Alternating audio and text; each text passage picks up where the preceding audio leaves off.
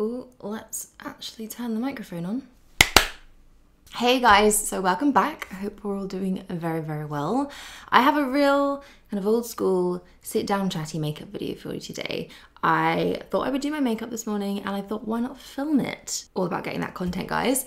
So I did actually update you on my everyday makeup back in Vlogmas. I did a kind of sit down, get ready with me in one of those vlogs, and it was a bit rushed, and I didn't really get to explain everything I'm using.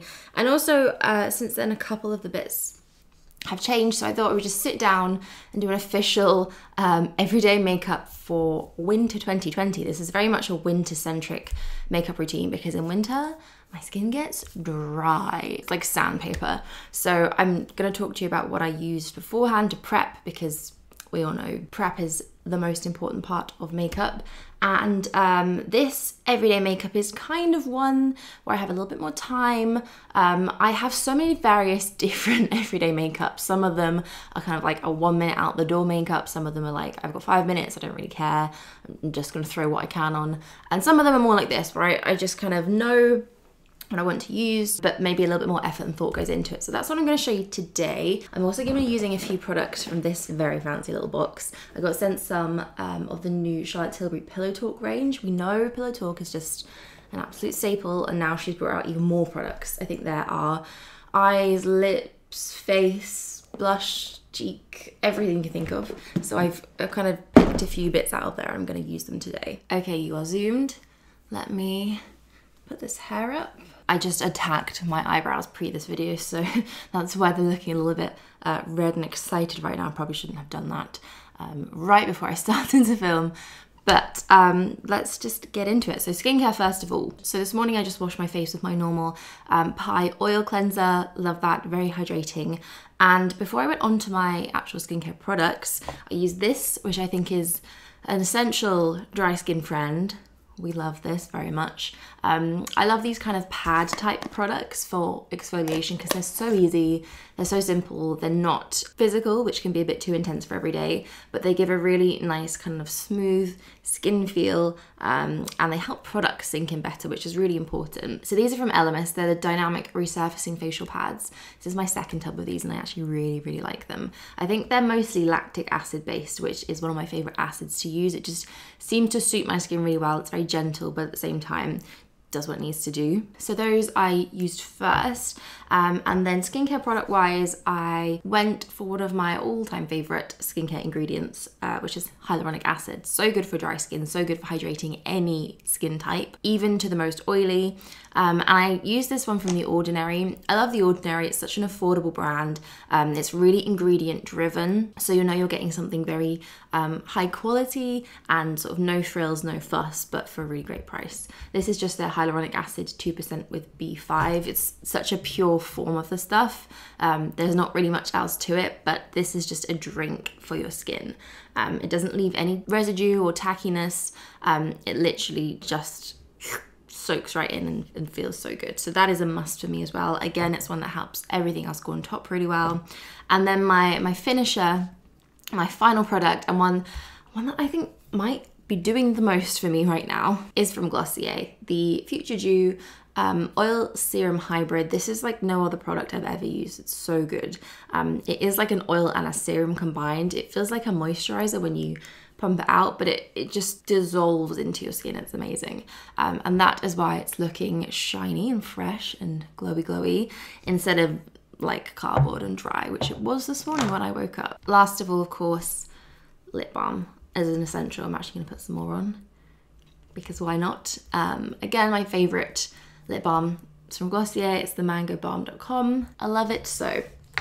Okay, so that's my skincare layer done.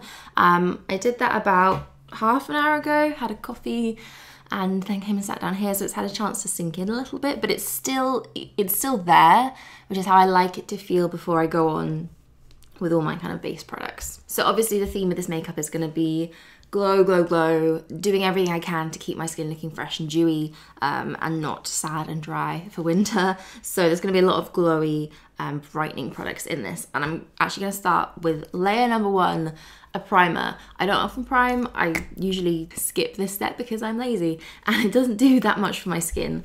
But when I do use one, it is always usually these glow boosting types. So this is from Dior. It's the Glow Maximiser Light Boosting Primer. And it's very, very like sheeny, shimmery, has a beautiful glow to it. So that is what I'm going to start off with. I'm not going to put a heap of it on because I feel like the Futuredew has already done quite a bit of this step for me. So just going to put that much on my skin and then buff it in. And can you see the gloss and the glow that gives? And the good thing about primers like this is that they don't usually have a lot to them. They don't have a lot of moisture or heaviness. So they give you that fresh, hydrated look without being, you know, another layer that's gonna clog down your face and make it look too greasy, because that's the road that we don't want to go down to. There is a fine line between looking fresh and glowy and just looking like a greasy disco ball. Base product, I think, is where you can really make a difference. Personally, for me, I like to go lighter on the base and then correct anything that needs to be corrected, so my actual canvas isn't too heavy. Surprise, surprise, I am not using my Origins Pretty Fine Finisher. I know, shock. I've actually come across a product that is incredibly similar and maybe slightly better for all skin types. This one isn't quite as thick and it leans more towards makeup than skincare. So if the Origins one to you was a bit too hydrating, this might be something very similar. It's a new launch from NARS. It's called the Tinted Glow Booster. I have the shade Light here. And this, I'm gonna do the same as I did with the primer. Pump some onto my fingers there and just kind of pop it around my face. So it looks like I'm using quite a lot of product, but it's actually a very sheer, light coverage kind of feel. It's definitely not a foundation. It's somewhere in between like a foundation, primer, skincare sort of product, but it gives you just that little bit of coverage without the heaviness of even like a tinted moisturizer. I'd say it's one step down from a tinted moisturizing product. I like my skin to sort of still be there. I like to be able to see it and all its flaws. Those I'll go in and I'll cover up with concealer if I want to. But I kind of just like to use base products like this for an overall even base.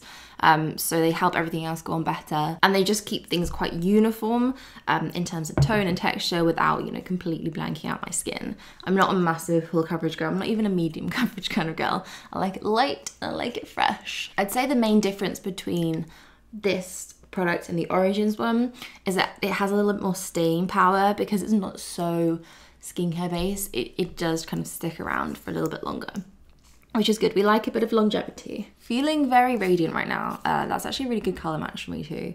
It looks quite pink in the bottle, but on my face it all works out. So we're gonna conceal next. I am still using my Glossier concealer. She needs a refill pretty much ASAP.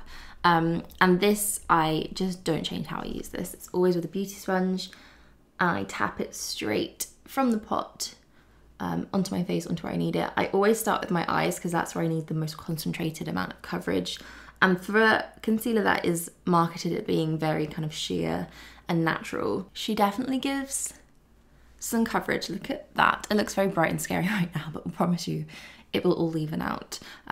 It's shocking how much of a difference using a sponge with this really makes. It was a product that I was pretty much ready to just write off because it really wasn't doing anything for me, but as soon as I started using it with this, and it's a dry sponge as well, that's the most important part, it's not wet. Absolutely game changing. So I start under my eye like that, and then whatever is left, I will just take around my face, normally around my nose here, I get a lot of redness. So that goes onto there. And then if I have any blemishes, I have some interesting chin ones here. I don't know where they've come from. I will just tap a little bit more on. By the way, guys, I am so incredibly sore today. I'm struggling to sit down on this stool. I went to a bar class last night, egged on slightly by Carrie. Carrie of Wish Wish Wish, if you don't follow her. She is just fantastic. Her Instagram is a thing of beauty. It is art. So we ran into each other at my local, it's not really a gym, the place where I normally go to spin classes, and then decided to go and do a bar. If anybody's ever done bar, I wasn't expecting that. It's kind of like a ballet based workout, which, you know, I thought would be nice. We'll do some cute little pliés and pirouettes. I don't know any other ballet terms. And it'd just be a nice gentle little workout. Was I wrong? Yes, I was wrong. It was so intense because a lot of it was actually spent kind of on, not on point, but on toes. My bum muscles and my thighs right now, they're just non-existent. I couldn't sit down yesterday. I had to sort of roll myself onto the sofa in a very elegant fashion. If you're looking for a good workout that really gets to muscles that you just haven't used since birth, I really couldn't recommend bar enough. I want to go back, but I'm gonna have to wait a while because right now I can't do anything with my lower body. We're gonna do some bronzer now.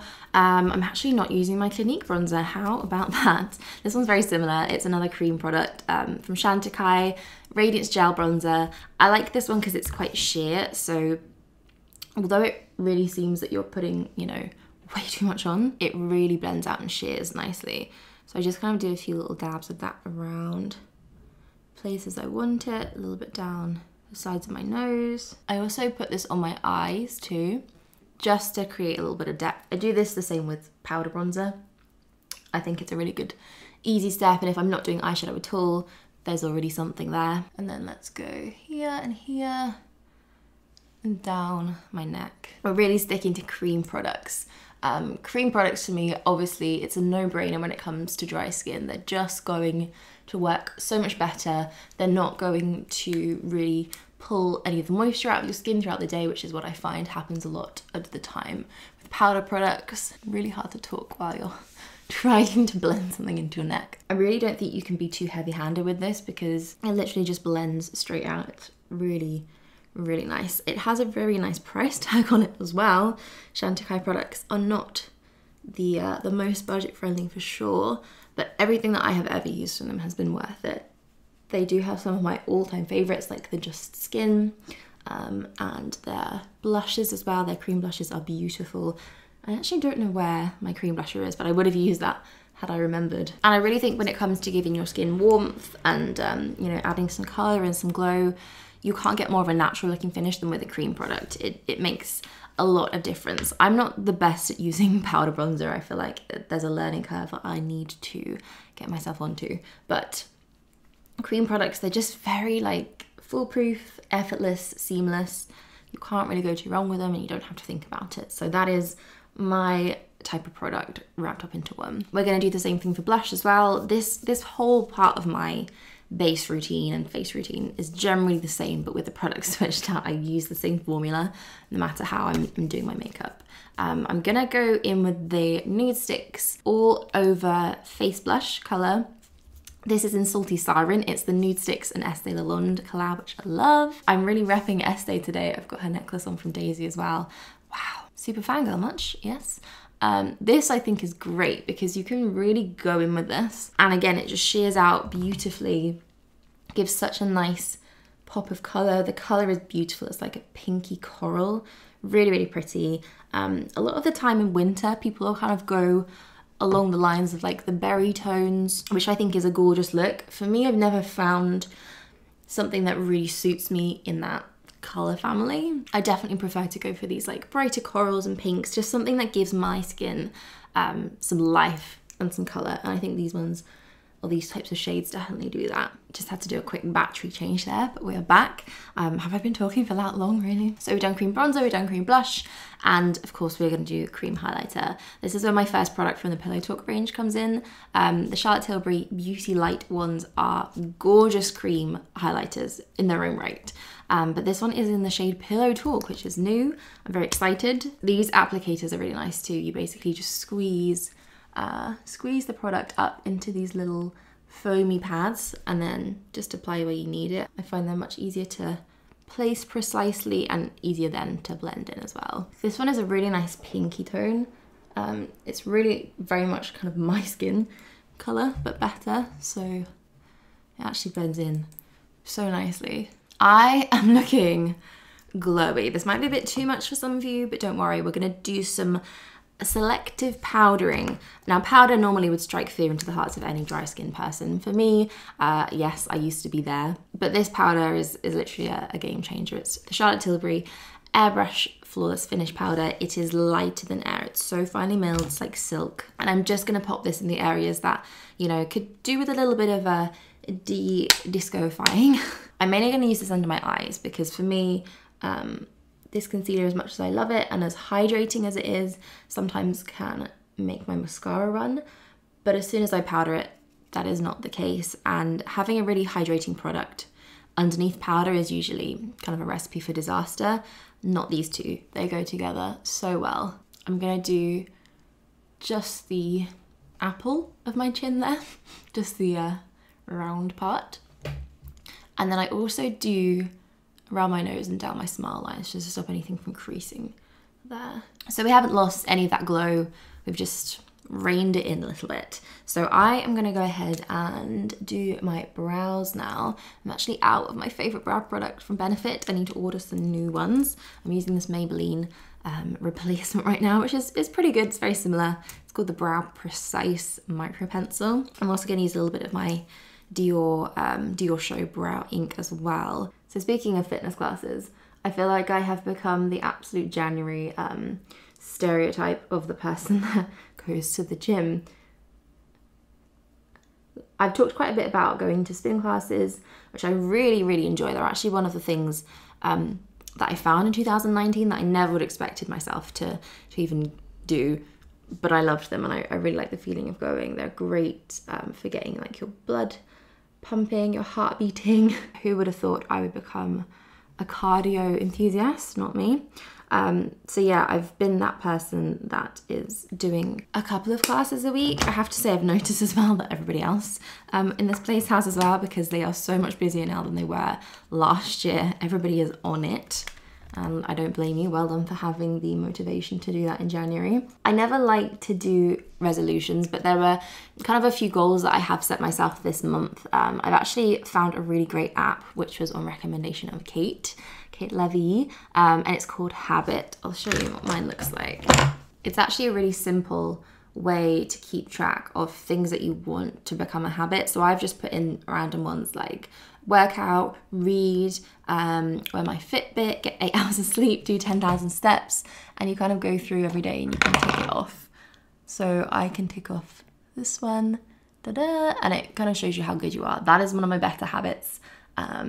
Reading, not so much. So it's a really great little thing to kind of just keep track of things, because although I was very used to thinking I was on top of what I was doing in health when I was doing it, actually writing it down really goes to show that I had no idea. So I'm very much into that and keeping track of the things I'm doing. So yeah, one of the things on there is to do some sort of exercise every day, nothing intense, not kind of like a daily 10K, that would be absolute madness in my opinion, but just something that kind of gets my body moving. So whether that's going for like a really long walk, doing a spin class, doing some yoga, which are all things that I enjoy. Do something for my body, do something for my mind as well, because we all know exercise is the best thing for clearing out your head. And I think actually seeing it there written down and tracking it has made such a difference already. If I know that I'm kind of not going to reach my steps for the day, I will go ahead and go for a walk or jump on the treadmill. So that's a way I've been kind of setting myself some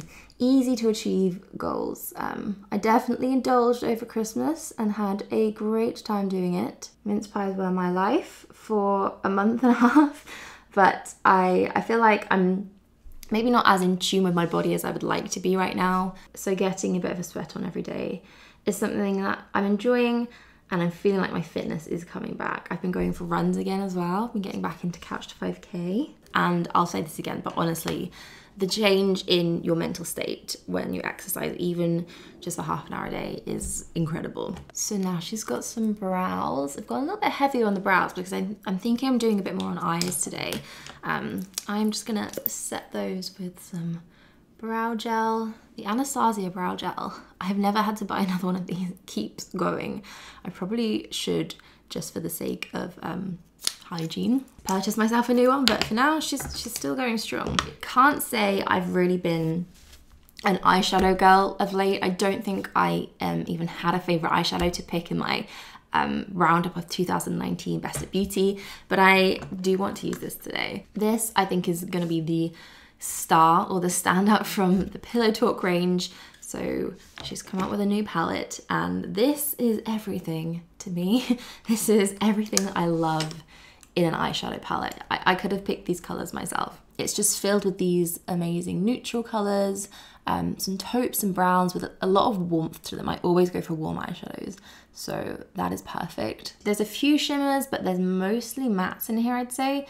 And I love a matte. I think just for every day, a matte eyeshadow is perfect. But there's also some shimmers and some metallics in here to just perk them up a little bit. So I really want to use this. They have separated them into 4 categories, which is day, desk, date, and dream. Dream is probably the one I struggle with the most because I'm not a massive fan of like bright pink eyeshadow, but I'm sure there is a way to make that work. So I feel like I'm spoiled for choice now. I think I'm gonna mainly use these 2 middle groups here. I'm gonna go ahead with the matte lighter color and just lay that over as a base, and I actually want to build up with this darker one at the end. One thing I notice I do a lot with winter makeup is I kind of go a little bit heavier on colors. So I love like my rich chocolatey browns. I'm actually going to zoom you in first so you can see what I am doing. So I'm just building up a lighter base with this color here. And my rule with eyeshadow, no matter what I'm using, whether it's something as fancy as this palette, is I don't think too much about it. I'm not super precise. I'm not sitting there blending for hours. I just like things to look a little bit more natural, a bit more kind of easily applied. I think having that kind of approach to it keeps things looking a bit more fresh and a bit more modern. So that is my warm base. I usually do this with bronzer. Normally I just stick a brush into my powder bronzer that I have here and just use that as eyeshadow, and that's my day-to-day. So I always like to kind of build up that warm base. I think that really helps at waking up my skin. But what I'm gonna do now is go into this kind of mid-brown color and build that up here. Ooh, that is pigmented. So you can probably see I have quite a hooded eye. I'm gonna keep it mainly just on that lid, and I don't wanna blend it too far up into the crease. I just wanna kind of stop it there. I'm kind of going for like a rounded shape with the darker color, so I'm just sort of switching between 2 brushes to kind of map that out and then to blend it. And then what I'm gonna do is take an even smaller brush and use the darkest brown, and that I am just gonna really focus on my lash line. These are such pretty colors. They've almost got like a plum undertone to it. I'm not sure if it's just how it's going onto my skin, but they've got like a hint of a purple, which I really like. I almost wish that these 3 colors here came in their own separate little mini palette because they are stunning. That is all I've used on my eyes today. I've done a little bit of the middle one underneath just to tie it all in without going too heavy-handed, and I'm really happy with that. So that's Curl Lashes. I've had a bit of an upgrade in my lash colours this year. As much as I love and worship the Kevin Aucoin ones, we have gone slightly more bougie for 2020, and I have myself now a pair of these Chanel lash colours, which are a stunning piece of craftsmanship. I haven't used these yet, so we'll see if they're actually any good. They're actually a little bit more solid, probably because I'm only using them for the first time now, so they might need to be a bit warmed up, but there we go. They do the job. I am using my go-to mascara, the By Terry Twist Wand in the straight position, always. I'm gonna do quite a bit of mascara actually because I have quite a dark colour on my eyes. This is always my favourite part because everything that you were worried about gets covered up and it all comes together. I put this mascara in my best of the year favourites for a reason. It is just so good, and I'm constantly reminded of that every time I go to use it. Usually with mascaras, I'll use one for a few months at a time and I'll like it, I'll love it to begin with, and then towards the end I'm just kind of bored of it. This has never done that to me. I've always used this and just been wowed by it every single time. 2 more things to do now that I have zoomed you out. First one, very important step, and that is using my Freck. We love a bit of Freck. I'm just gonna use this quite sparingly along the bridge of my nose. I feel like my makeup isn't complete without this now, especially as the concealer I use around this kind of area, the V underneath my eyes, is quite full coverage in the way that I use it. I think adding these little tiny faux freckles makes such a difference, and just kind of looks like your skin. So I always find that if you're using quite a heavy product or something full coverage, the best way to make it look natural is to do this step. It almost makes it look like you have no foundation on because it hasn't covered up your natural freckles. So if I'm feeling like I'm wearing a bit too much of a full coverage, or if I've gone too heavy-handed, this just changes things completely for me. It's my favorite little makeup tip. I've also just always wanted freckles too, so this is me living my dreams. It would not be right to end this video without using the original Pillow Talk lipstick, so that is what we're going to do today. I've had this in my collection for a really long time. I remember when it came out, it was very exciting, and it's actually very similar to my normal go-to everyday product, which is the NYX Soft Matte Lip Cream in London. The colours are similar, but we're not going to talk about that because we're bored of it. I'm not going to use a lip liner. I do have the Pillow Talk lip liner, but I think I'm just going to kind of blot it on. This is always my favourite way to use lipsticks because, you know, it just looks so much more like a natural lip stain this way. The one place I do use it more precisely is kind of around the outer corners of my lips because they're a bit wonky and uneven. So using it to kind of line there really helps with my lip shape, which is not the worst, but it's just not the best. Let's just say that. These lipsticks are really creamy. They're a matte finish, but they are incredibly hydrating. So great if, like me, you get very dry lips. So there we go. That is my everyday makeup for winter 2020. That would normally take me around 15 minutes. So that would fall into my 15-minute makeup category. Any less than that, and I think I'd maybe skip a few steps on the eyes, maybe forget mascara, a couple of the face products would be forgotten about, and the 1-minute version would just literally be brows and lips. I might do that as a series. Let me know if you'd like to see maybe a series of just one video of my 1-minute, 5-minute, 15-minute makeup looks, because that's something that I think about and do every day. So let me know down below in the comments if you want to see that, and if you prefer it split maybe, or just in one big video. I'm really trying to keep my content a bit more diverse this year, so I want to have more beauty than I have before in the past, because that's where this whole channel started. But I also want to do, you know, my style content, which I love, and, you know, lifestyle, everyday vlogs, more DIYs and makeovers. I have one coming up, which is really fun. So you'll see that maybe next month. Hopefully a lot more videos to come this year. So I'm gonna leave you guys here. Thank you so much for watching, and anything I've mentioned or talked about will be linked down below in the description too, in case I've rambled through that very quickly and you didn't catch what I said, which is normally the case.